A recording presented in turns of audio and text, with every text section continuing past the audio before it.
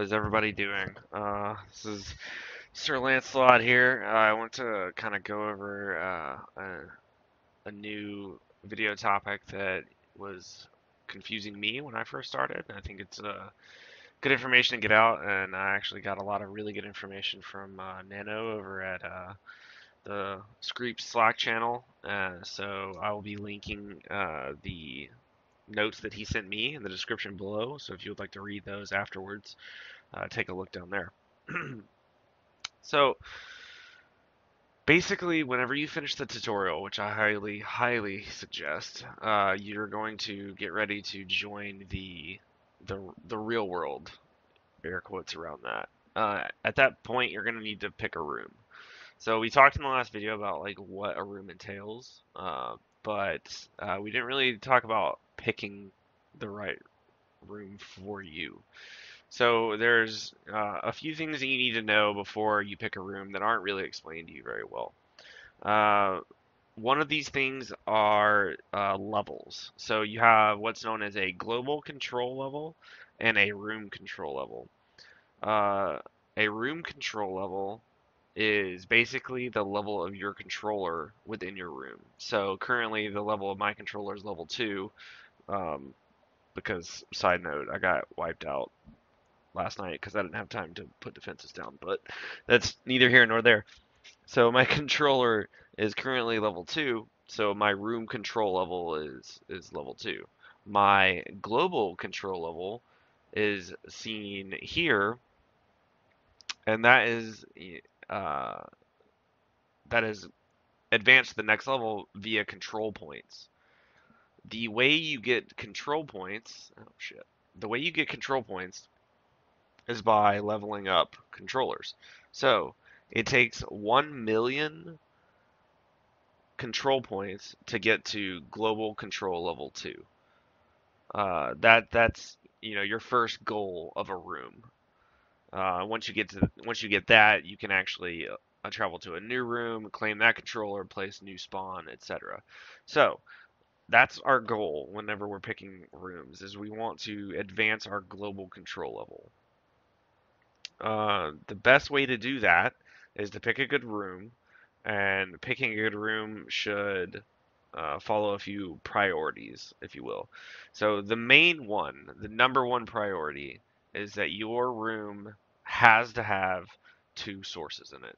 The sources, if you remember, are these little squares right here. They're the energy sources that you draw energy from. It has to have two. Like, don't pick a room to start in if it doesn't have two, because you're gonna have a bad time. It's very preferable if your energy sources, plural again, have enough room around them for more than one creep to harvest at a time. So if you'll see in mine, I got really lucky with this room. I actually can have 7 creeps harvesting at the same time. So this energy source has a square here that can be harvested from, here, and here. Whereas this one has 4. It has here, here, oh shit, here, here, here, and I did that wrong.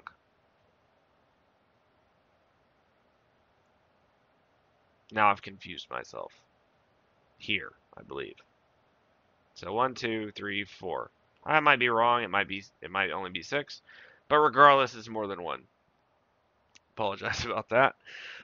So the main moral of the story is it's preferable to find uh, rooms with sources that can be reached by more than one creep at the same time.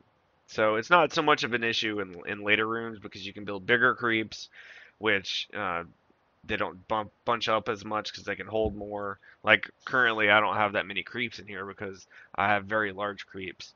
I say very large in relation to my current room level, but um, so yeah, so you try and find a room with two sources, and two sources that can be reached by more than one creep.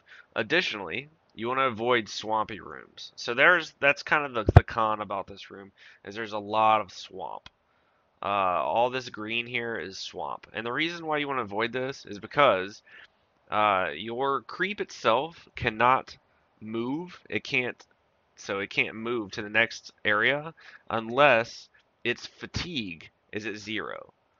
So depending on the surface you're walking on, your fatigue grows, and your move body part diminishes that to 0, allowing it to move. So the more move parts you have, the faster this fatigue gets to 0 and it's able to move again. In swamp, your fatigue is much higher than in plain road, and even more so on roads, which are these little gray things. So the idea is to find a room that is not very swampy. Uh, Additionally, I'm probably going to say that word a lot because these kind of build on each other, but you want to aim for a room that's kind of in between other good rooms. So don't just like find one room that's in a bunch of, enemy players. That, this room's good. I don't have to worry about further on. You kind of need to plan your strategy before you pick a room in general. So look at the rooms around it. Try and find other rooms with 2 energy sources. Try and find other rooms that aren't swampy. Try and find other rooms that you can plan to move into at your next global control level. Um, Additionally, aim for an area. So I can show you the world here. So aim for an area, which are basically these little cubes here. I think those are, yeah. So these are areas, right? So aim for an area that has many rooms that are good. So don't just, like I said, don't just find one and grab it and not expect to have to expand later. Because if you grab one like right here, for instance, you're gonna have to fight these other people to get these rooms, and that's the only option. So me, for instance, I probably could have chosen a better location because this guy is pretty strong. Dr. Flizzle here, he's got a pretty high control level. Let's see if we can look at his profile and see yeah, he's got a global control level of 6. So he is much higher than me, much higher level. So there's a pretty good chance that he might try and invade me. Um, it's very important to build up defenses because once your safe level or once your safe mode goes away, they're able to actually come into your room. So I've already built walls. I'm trying to build those up. We talked about that in the last video, and we'll get into more gameplay and sort of getting to this point later on. I just kind of want to give you the basics first. Uh, and for kind of a conclusion, you see this little K here. So this is what's known as a mineral.